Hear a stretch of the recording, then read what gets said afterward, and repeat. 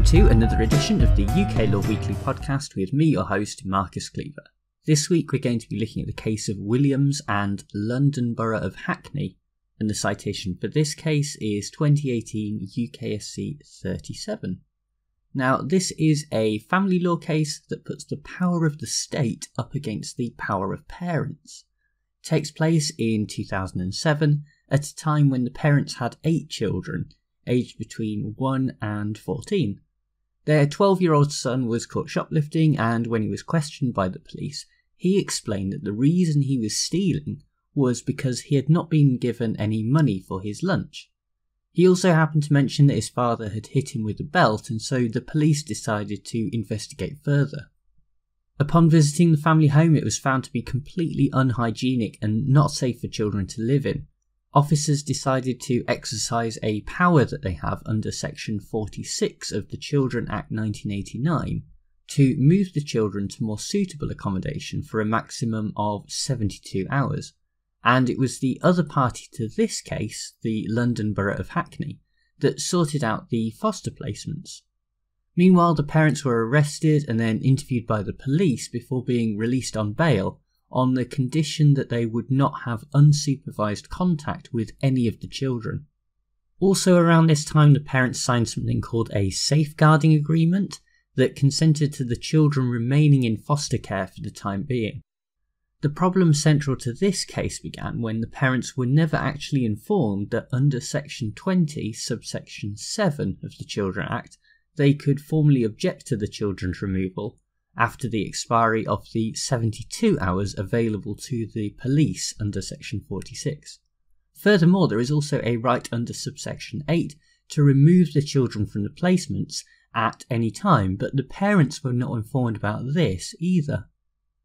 Fortunately, they did get good legal advice, and about a week after the children had first been taken away, the parents' solicitors gave notice of the intention to withdraw consent.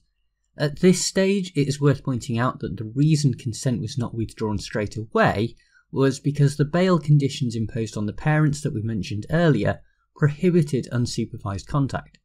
In actual fact, it took nearly 2 months in the end to vary the bail conditions, but the children did eventually return home to their parents. While all of this was going on, the parents started their own proceedings against the London Borough of Hackney that was upheld in the High Court because of a breach to Article 8 of the European Convention on Human Rights, which is the right to private and family life. The reasoning behind this decision was that the parents had not given their informed consent, and so after the 72 hours had expired, there was no lawful basis for the local authority accommodating the children. Such an interference with family life and the rights under Article 8 were not therefore in accordance with the law. Hackney appealed the case and was successful before the Court of Appeal, where it was held that no consent is actually required under Section 20 of the Children Act, and any interference with Article 8 is proportionate in the circumstances. This controversial question was appealed again to the Supreme Court, and that's where we pick it up. The starting point for Lady Hale, who gave the lead judgment, was to emphasise that what is described in Section 20 is essentially a voluntary service. We mentioned earlier on that subsection 7 allows anyone with parental responsibility to object if they are in a position to step in and provide accommodation, while subsection 8 goes further and allows a child to be removed from accommodation provided by the local authority by anyone with parental responsibility. Those factors clearly establish the framework under Section 20 as voluntary, but then attention must be turned to the actual delegation of responsibility from the parent to the local authority in the first place. How does this occur, and what are the requirements? Well, if, for example, a child is lost and the local authority simply assumes responsibility, then clearly no active delegation is needed because that would be impossible to achieve if the parents are missing. However, where a parent does delegate their responsibility, the Supreme Court does concede that delegation must be real and voluntary, although they go on to say that said delegation does not necessarily have to be informed. What about the situation in this case where the parents are not exactly missing, but at the same time their delegation is not fully active? The safeguarding agreement that we mentioned earlier achieves the aim of delegating responsibility, but is not really the best practice for delegation because it fails to give the full picture. The justices unfortunately choose to avoid the question by noting that because the Section 20 arrangements act as a continuation of the police powers articulated in Section 46, the focus should not be on the delegation, but the exercise of the rights under subsections 7 and 8 to object to the local authority's accommodation of the children and then have them return home. In other words, did the parents actually try to exercise their rights to get their children back, and if so, did the authority comply? This perspective changes things significantly and puts the onus on the parents because the only way that Hackney's actions would be unlawful is if they directly refused to give the children back following an unequivocal request from the parents. With that in mind, the bail conditions only have limited effect and do not prohibit the exercising of rights under subsections 7 and 8, while the action taken by the solicitors on behalf of the parents were not enough to represent an objection to the local authority or a request for the children to be immediately returned. In the end then, it was found that the children's continued accommodation was lawful and there was no breach of Article 8. It is hard to know where to begin with the problems in this case. On a very superficial level, you can at least sort of see where the Supreme Court is coming from. These 8 children were living in squalid conditions, and yet, if the council were found to be breaching human rights law, despite clearly acting in the best interests of the child, then it might discourage other local authorities from helping out in similar situations in the future. That is unfortunately a slippery slope, and there is rarely a benefit that justifies breaching the fundamental rights found in the Convention. To suggest that protecting human rights and protecting children are mutually exclusive is absurd. The court's understanding of the delegation of parental responsibility is also bogus and represents an artificial construction where the law is made to fit the conclusion. On the one hand, it is held that any such delegation has to be real and voluntary, yet it is also apparently the case that it does not have to be informed.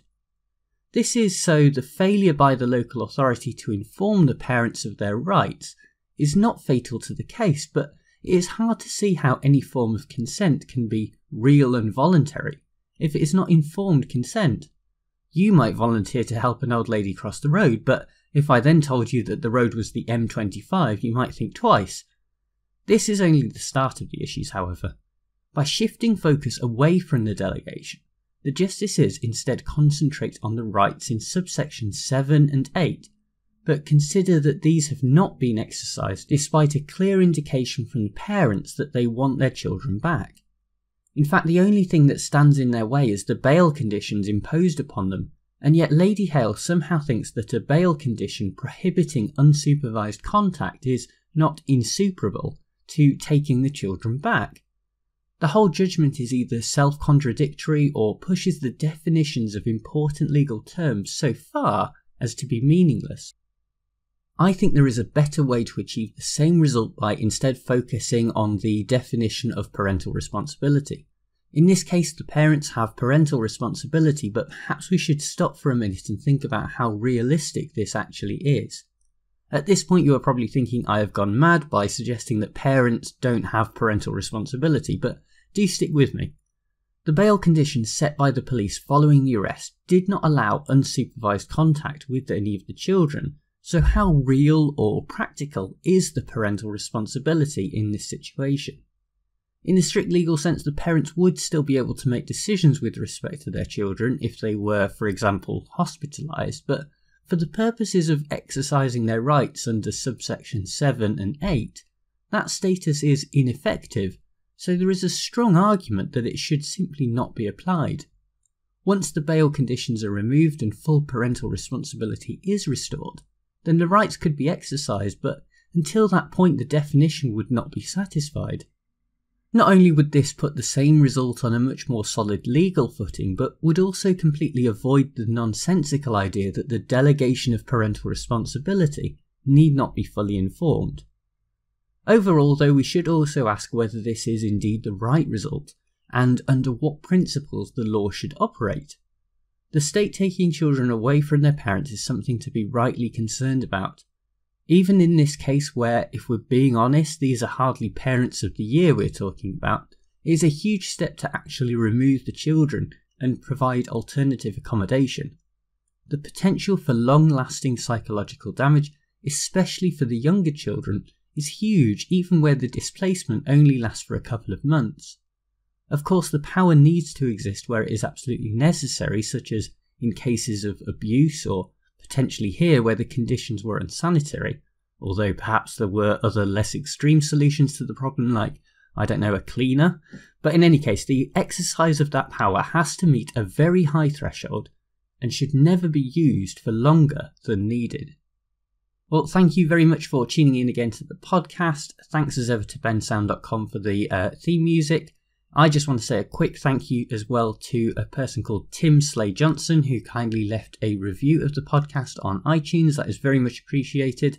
Helps other people to discover the podcast as well. So if you haven't had a chance to rate and review the podcast yet, then do make sure you do that either on iTunes or Stitcher, whatever podcast service you use.